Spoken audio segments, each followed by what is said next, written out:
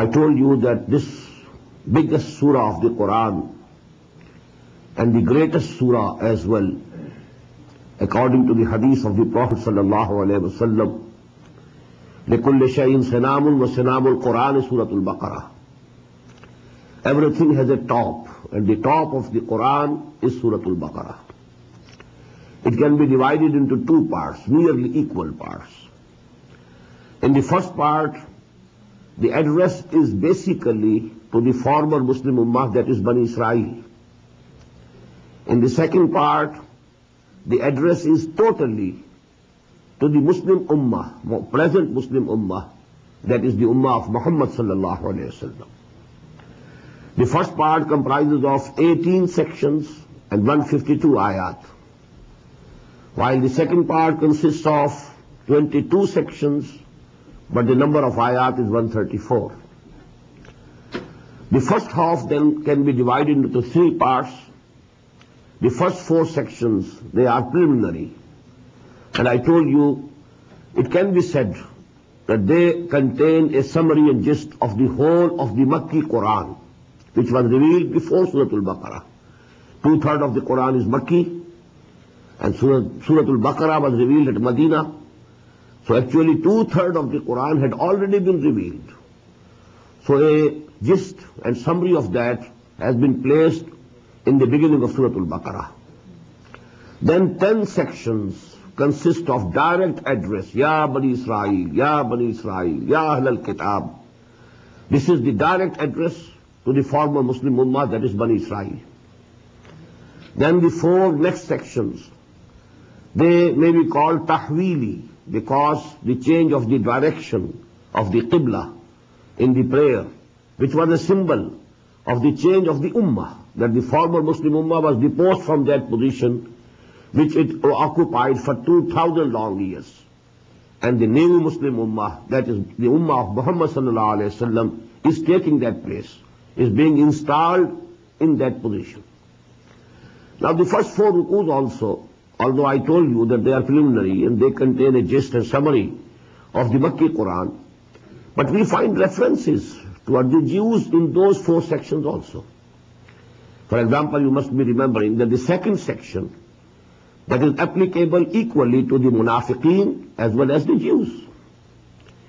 In the fourth section again, we find in the story of Iblis and Adam, a very subtle resemblance has been given, that the attitude of the Jews of Medina towards Muhammad sallallahu alaihi wasallam was the same as was the attitude of Iblis, Shaitan, towards Adam alayhi salatu wasalam. Because he also refused to prostrate before Adam alayhi salatu wasalam, out of jealousy. There was no other reason. Out of his pride, because he was proud of himself and he was jealous of Adam alayhi salatu wasalam, he didn't bow down as Allah subhanahu wa ta'ala has commanded. The same was the case of the Jews. They recognized Muhammad sallallahu alayhi wasallam, all right. They recognized him.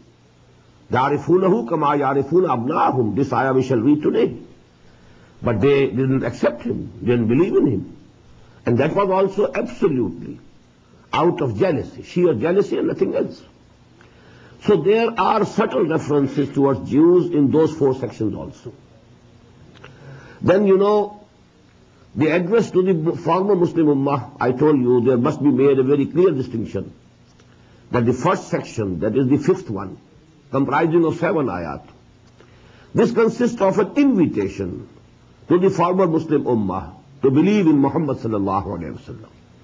Ya Bani Israel, azkuru ni'mati allati an'amtu alaykum wa awfu bi'ahdi ufi bi'ahdikum wa iyaya farhabun wa aminu bima anzaltu musaddiqan lima ma'akum wa la takunu awwala kafirin bih wa la tashtaru bi'ayati samanan qalilan wa iyaya farhabun.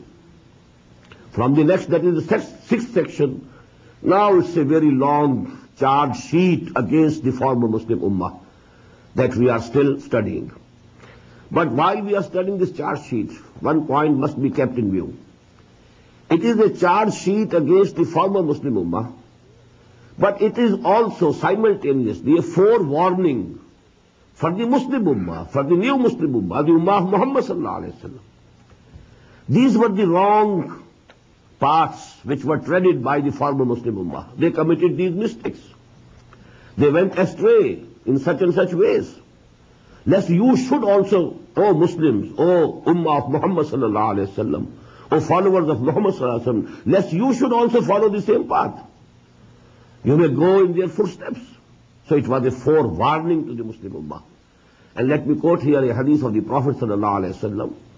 He once said to the companions, radiyallahu ta'ala anhum ajma'in, لَتَتَّبِعُنَّ سُنَنَ مَنْ كَانَ قَبْلَكُمْ. You will definitely follow in the footsteps of the former Muslim Ummah who were before you. قِيدَ شِبْرٍ بِشِبْرٍ وَيَدًا بِيَدٍ. Equally, each hand in place of a hand and each arm in place of an arm. It's, a sort of muhawara, a usage in Arabic language to show the similarity of something. You will be following absolutely, completely the people who are before you. And if they entered the hole of a desert lizard, you will also enter it. And if there was someone from among the former Muslims who committed adultery with his mother, someone must be within you also who will do the same. Now the companions, they were astonished and they asked, whom do you mean, O Prophet sallallahu alaihi wasallam? A Yahud wa Nasara? And he replied, who else? You will follow in the footsteps of the Jews and the Christians.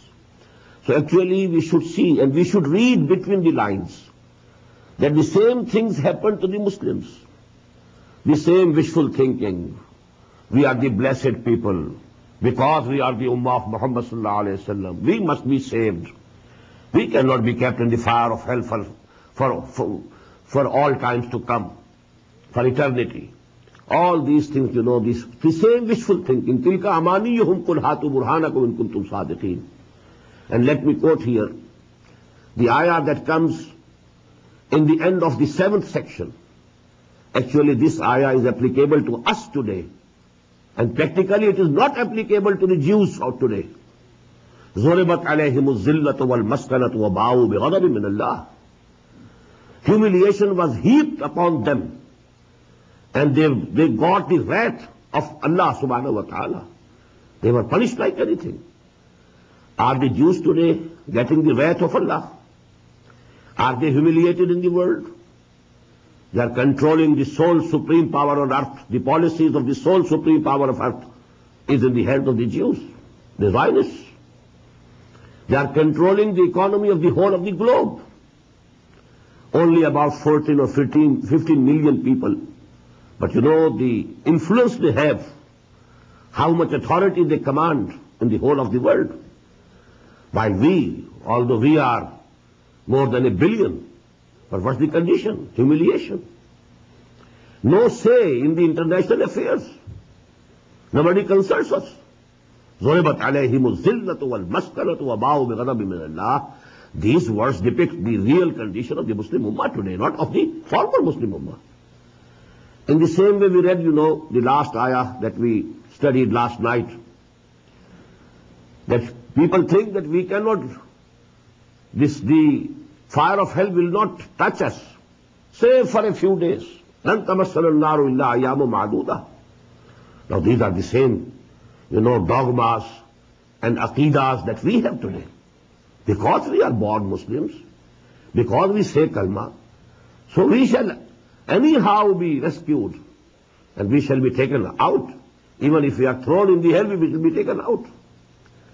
Although a part of this is correct. If somebody has real iman, real faith, conviction in the heart, it is the agreed upon article of faith among the Muslims, all the sects of Muslims, that at one time he will be taken out from the hell. But that also to the person who has a real faith, not just a verbal attestation. The verbal attestation was done by the munafiqeen of Medina. They also said the shahada. Ashhadu an la ilaha illallah wa ashhadu anna Muhammadan Rasulullah. And Quran says that they will dwell in the fire of hell forever. Innal munafiqina fi ad-darki al-asfali min an-nar. So these are all things which we should understand. And now